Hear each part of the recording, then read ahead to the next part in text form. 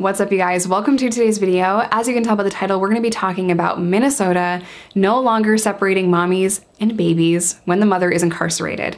If you guys are new here, hi, my name is Jess. I'm a person in long-term recovery who had a baby in prison and went through so much trauma surrounding that, and we're gonna get into all of that today. Please smash the subscribe button if you have not done so already. We're almost to 500K, so excited.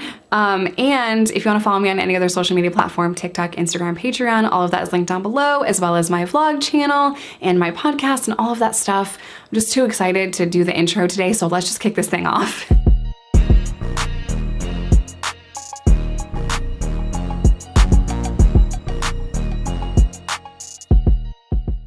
So Mama Dr. Jones shared my birth story. I'll put it up right here. She blind reacted to me giving birth in prison, and then like 2 days later or so, we got the news about Minnesota. That's just a happy coincidence, and I am so happy.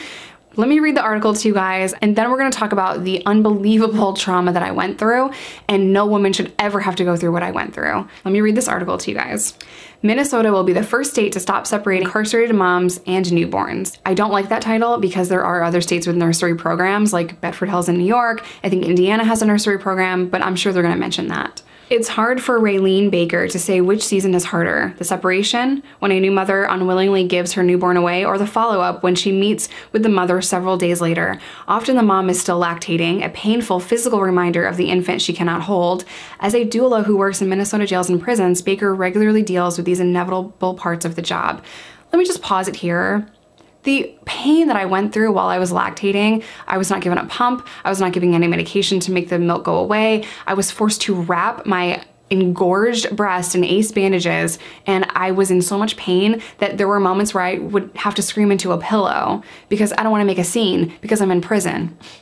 I don't know why I thought that. Girl, make a scene. I mean, I was in so much pain, but I didn't want anyone to be uncomfortable because I was so uncomfortable. Like, that's just where my head was. This was embarrassing and dehumanizing and painful. I can't even describe the pain to you guys.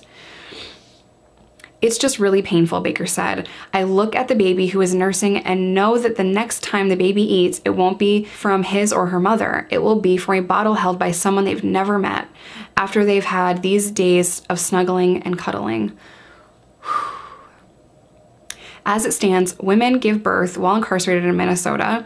She is not allowed to keep the baby. After 2 or 3 days at the hospital, the baby goes to a new caregiver, a relative if possible, and if not, the baby goes into the state's foster care system, which is exactly what happened in my case. I know this isn't about me, but this really hits close to home because I'm like reliving what I went through.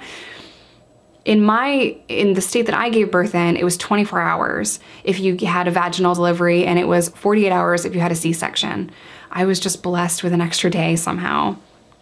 Baker is the director of the Minnesota Prison Doula Project, an organization that sends doulas such as herself to jails and prisons in the state to work with pregnant women who are incarcerated, and that also advocates for the rights of those women. Thanks in large part to lobbying and organizing by Baker and her colleagues, starting in August, women in Minnesota will no longer experience this.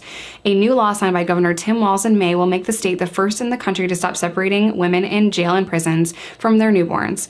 Several other states have programs in which infants may remain with their mothers for various lengths of time, but the United States as a whole is one of only 4 nations that routinely separate inmate mothers from their newborns. Some argue that these state programs don't take a considered approach to making hard decisions about what's best for their children in challenging family situations. Minnesota's program stipulates that mother and child will be placed in a community-based program for up to a year. The details of what exactly those programs will look like are still being ironed out. It's very exciting that Minnesota is leading in this. The goal of her organization is to end prison births in the United States, and she sees this as a meaningful move in the right direction. I think that having the newborns with the parent after birth will do a lot in terms of humanizing the need. Men greatly outnumber women in prison, but more and more women are going to jails and prisons every year. The number of women incarcerated in the United States grew at a rate of more than twice the men, 750% between 1980 and 2017. In Minnesota, roughly 20 women gave birth while incarcerated annually. 20 women a year are going through what I went through, like, just in that state alone. Nursing for Women's Health and Medical Journal reported that nationally the number is estimated to be around 1,400. The journal also found that between 6 and 10% of women are pregnant when they enter jail or prison. In Baker's experience, most of the women she works with are incarcerated for minor offenses. A lot of times they're in for something so minor like a technical violation on an old charge. Maybe they're doing better now and they're healthier and having a baby. Of the 278 pregnant women who were criminally convicted in Minnesota between 2013 and 2020, 77% were for technical violations for their parole or probation, such as failing a drug test, missing an appointment with their supervising officer, and 88% had nonviolent offenses. 88% are in for nonviolent, minor, petty ass shit. I'm sorry, like, it just infuriates me. We are forcing women to give birth in prison chained to a bed when they literally could be home. Like, what's the reason for incarcerating a mother that's about to give birth on a technical parole violation? What is the reason? If you know, please let me know, because I have a bachelor's degree in correctional program support services. I served time in prison myself, had a baby in prison myself, and I still can't find the answer. What is the answer? Over half of these women will be released within 6 months of giving birth. Lawmakers said that they weighed statistics like these when considering the rationale for incarcerating these women and removing their babies. It's the most traumatic, horrific, dehumanizing thing that a woman will ever go through in prison. It's the most gruesome and painful, and it took me years to be even okay. I still have long-lasting issues with this. I have PTSD. I still have night terrors. I still have nightmares. I know that you guys know that I have full custody of my daughter and we're happy and thriving, but we didn't get here overnight. It was a long process, not just for me, but my daughter as well. This is just so uncalled for. They're already very short sentences, but this period of time in a baby's life and mother are critical. There's always that concern that you're being soft on crime, but this is about being soft on babies. It gives them a chance. It gives them a chance to know their mother. I don't care how tough you are, how badass you are. It is not acceptable to remove babies from their mothers at birth. It's disgusting. It's just, there's no words for it. Separation can be damaging to both mother and child, maternal health experts say. For the infant in those early hours, days, and weeks, they're rapidly taking the information and making connections. Being with the person who is going to care for them and who will feed them, that all has an important impact on the neurodevelopment. And for any mother, the days and months after giving birth can be extremely challenging physically and emotionally, regardless of the setting. Mental illness is more prevalent in the population of women behind bars, making them more vulnerable to postpartum depression. Yup. Add another layer, they feel like they are being punished for giving birth, she continued. They are wondering who is taking care of their baby, feeling guilt and shame. Patients I've taken care of and colleagues I've worked for who have given birth in an incarcerated setting, this is something that still haunts them to this day, even decades later. And I can speak for myself when I say that, yes, my daughter's 9. She turns 9 on Saturday, and it haunts me. It haunts me. And I felt so much guilt and shame. I didn't talk about this for years. I didn't actually talk about this really with my partner, with Reese, or my family. The first time I talked about it was on YouTube. I mean, in therapy, and then YouTube. I didn't openly talk about this in my life. It took years to even be able to talk about it. And even 4 or 5 months into my YouTube career, I still hadn't filmed that video. So, advocates in other states are taking note that folks in Minnesota for a long time have been leading the country in thinking about the effects of incarcerated pregnancies. Blah, blah, blah, blah. Okay, so every state needs to follow suit. Every state needs to follow suit. Every state. Because you're not just hurting mothers on nonviolent crimes more often than not, mothers that are only gonna serve a tiny piece of time in jail. You're not just hurting them, you're hurting innocent babies. And I know many of you asked me throughout the years if I was able to have an abortion when I was in prison in Arkansas. The answer is no. In most states, this is the reality. If you come into jail pregnant, you're just pregnant. So you don't get a choice.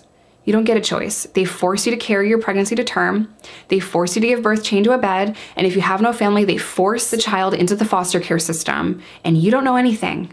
I didn't know where she was for months. I didn't know if she was okay. I didn't know if she was healthy. I didn't know if she was alive. I didn't know who had her, where she was, nothing. I got pictures of my daughter when she was probably 4 months old or so, 3-4 months.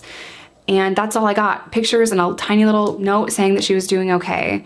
So can you imagine the terror that I had to endure for months not knowing where she was or if she was okay? Not to mention, the physical pain that I'm going through, the psychological damage that has just been done, that trauma was so unbelievably difficult.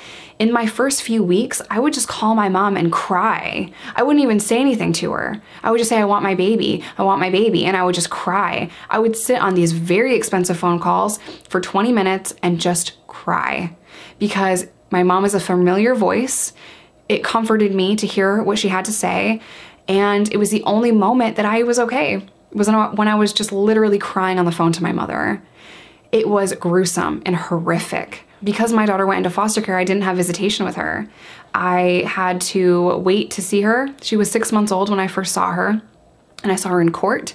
The judge allowed me 15 minutes in chambers, and that is when I was able to meet my daughter for the first time. In chains. I don't want any woman to ever go through what I went through, but I know I'm not the first woman to go through that, and I know since then I was not the last.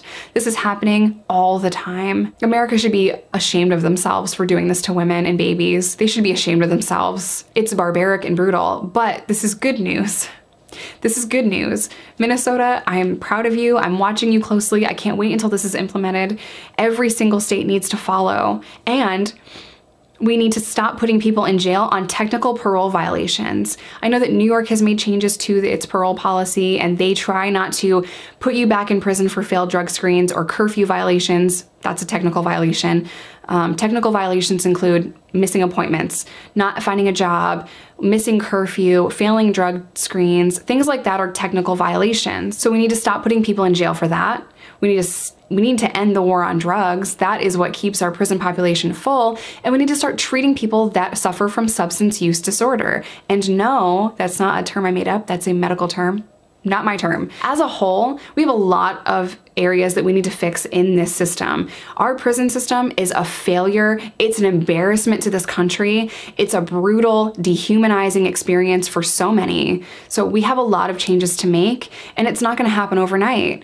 But I firmly believe in prison reform, and I know that just sharing my story sheds so much light on what women go through in prison. I am so grateful for this platform. I'm so grateful that you guys tune in and you listen to my story, and so many of you have told me that you want to fight for prison reform, and that means everything to me. I'm gonna end today's video here. I love you guys. Stay safe, stay sober, whatever that looks like to you. I'm so fucking happy that Minnesota is doing this, and I will see you guys in my next one.